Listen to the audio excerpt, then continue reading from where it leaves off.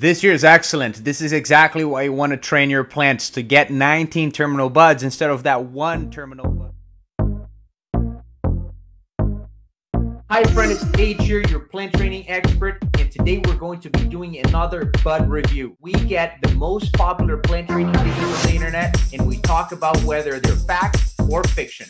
So sit back, relax, and enjoy the show.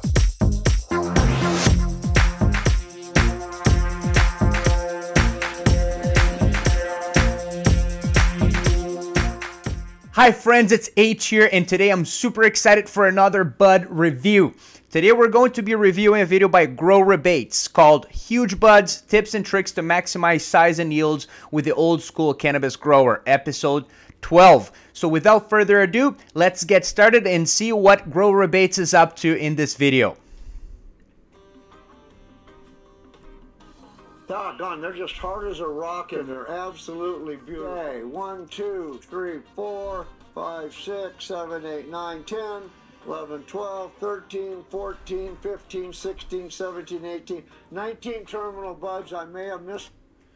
This year is excellent. This is exactly why you want to train your plants to get 19 terminal buds instead of that one terminal bud that you get with a Christmas tree shaped plant. So well done on Grow Rebates here for growing these plants with massive buds at the top. That's exactly what we want at the end here.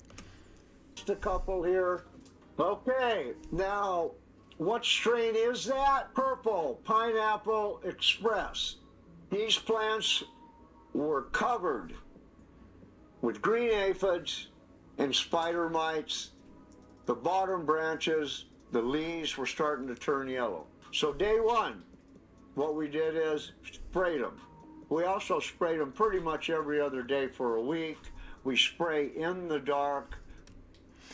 Now, while spraying is something that will definitely kill those bugs, you certainly don't want to put pesticides on your plants because eventually you're going to end up consuming those plants later on, and there's a chance that there's going to be pesticides on them. In fact, here in Canada, you can even use pesticides on any of your plants because they're illegal. So instead of using these pesticide sprays, you can use bugs, literally insects that are called beneficial insects, to come and kill your spider mites and your aphids. Like, for example, your ladybugs. Ladybugs love to eat aphids. In fact, they can eat up to 200 aphids in one day. So instead of spraying your plants, you can get some ladybugs. For your spider mites, there's other bugs that you can buy as well. In any case, don't use pesticides. Use the bugs that will leave your plants intact. I don't want any phototoxicity. Phototoxicity means that the light meets the spray and the plant doesn't like it and it makes it sick. That's an easy way to explain it. Number two, we transplanted in my soil. They came in 6-inch pots that look like this, and they were totally root bound. So now we've got a 3-gallon pot. We got mostly my soil. We're starting to kill all the bugs, and we got a plant about this high.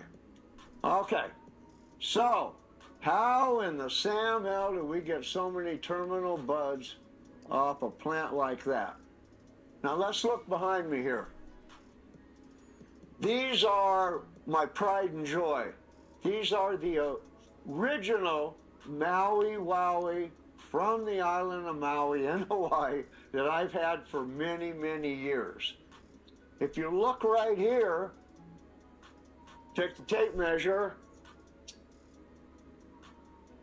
6 inches. The first cut here was on 6 inches. Now, that made the oxen went into these other branches. Look, see how they've all come up and we're all even now? In a day or two, it'll be time to cut these ones off. Excuse me. Same thing with this one. This one wasn't quite ready. It was cut. Hang on here, let me look. Yeah, it was cut at about 7 or 8 inches. They're all different. This one was cut at about, if you can see this, about 10 inches. So all of these cuts here that he's referring to are your toppings. These plants, they have all been topped above the 6th or 7th or 8th node, and those nodes, they grew off to the sides. what he's mentioning that he wants to do here now is stop each one of those again, which is when we do our second topping and a light defoliation. These plants here don't really need defoliation right now. They can just be topped a second time. But this is going to help these plants again multiply each one of those branches by another 2 or 3 or 4 colas, giving you that final result which he got, which is 19-20 colas per plant.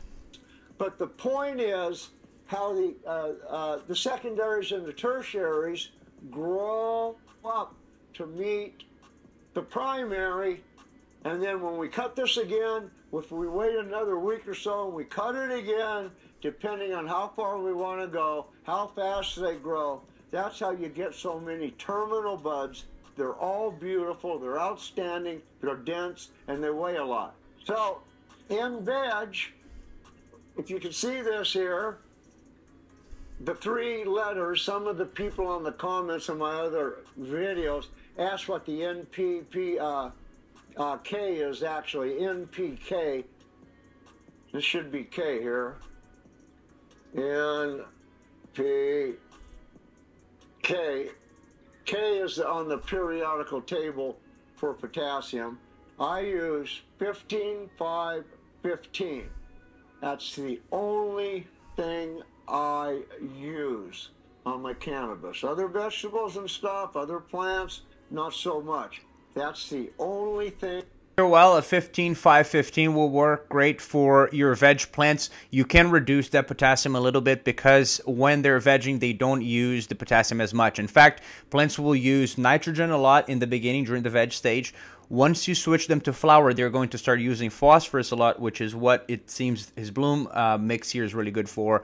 And then at the very end of flower, when those buds are really putting in the resin and getting heavy, they'll be using a lot more potassium, which is better for the end cycle of your plant. I use, but what's different, and this is water soluble, comes in 25-pound bags. Now, what's different about this than the other water-soluble bags of fertilizer I can find, it has 6% calcium and 3% magnesium. And I look at a lot of other people's fertilizers, and those folks that use the water-soluble stuff like I never ever see those numbers. Also, when I look at the folks that use the liquid fertilizers that say CalMag on them, they cost a lot of money, and they typically have 1 or 2% calcium and either 1 or less on the magnesium. And I know my girls love calcium and magnesium, just like real girls like cake and ice cream. I mean, this is the cake and ice cream for me on growing. And one last thing, if you're using high intensity good lights like I'm using, they love the stuff. They absolutely love it, and I highly recommend it.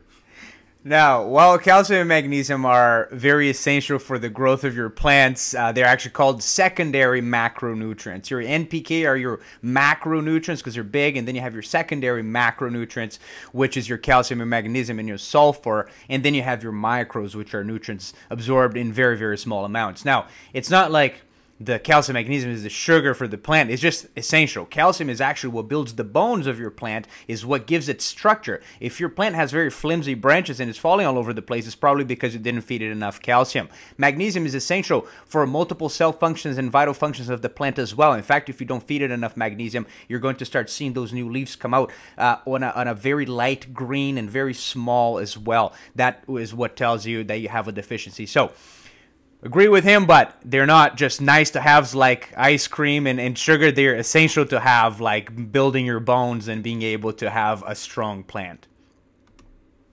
All right, kids. In closing here, don't take offense if I call you kids, because most of the people by the demographics that watch those, I have kids that age. So, you know, it kind of makes it cool for me. And why do I do this? We all have different motivations for why we go to all this work. I think plants are one of the big miracles of life. I mean, think about it. You got this little seed, or you got this goofy branch right here, and boom, they turn into this most beautiful, beautiful plant. And the plant's not only good for medicinal purposes, it's good for your inner self to accomplish growing the plant nice. I mean, there's a lot of philosophical things that I look at. And I do these videos. I was real reluctant to do them. Grow Rebates, it actually took them about a year of warting me. Like a kid nagging you for cookies out of the cookie jar to do these videos. And I thought that was the last thing I wanted. But all your folks and all your likes and your nice comments have made it really, really. All right, guys, we're going to wrap up right here. You know, this video was interesting because he didn't really show much on how the training was done. He just showed the topping for the second time. So I guess there was a bit of context missing here. But the way to really get those buds as big as they were, as he was showing in the beginning of this video, you don't just have to top your plant, you have to top it. You also have to train those branches off to the side so that they can collect all that light that they're going to need. And then you need to defoliate them so that they can get airflow in between and develop those colas into resinous buds. That is what you want in the end. Nonetheless, extremely funny guy. Love the video. All right, friend, that's it for today's bud review. I hope you could learn a thing or two. And until the next one, happy growing.